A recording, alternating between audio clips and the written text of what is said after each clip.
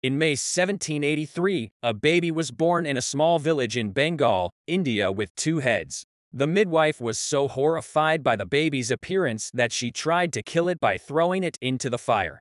Fortunately, the baby survived but with burns in one eye and ear. The parents saw their deformed baby as a money-making opportunity and exhibited him in Calcutta, earning a fair amount of money. The two-headed baby attracted great attention and was invited to private exhibitions by noblemen and city officials. One observer, Colonel Pierce, described the encounter to the president of the Royal Society, Sir Joseph Banks, who forwarded the account to the surgeon Everard Home. Despite its freakish appearance, the boy seemed to suffer no ill effects due to his condition. However, at the age of 4, the child was left alone and was bitten by a cobra and died. The skull of the boy can still be seen at the Hunterian Museum of the Royal College of Surgeons of London.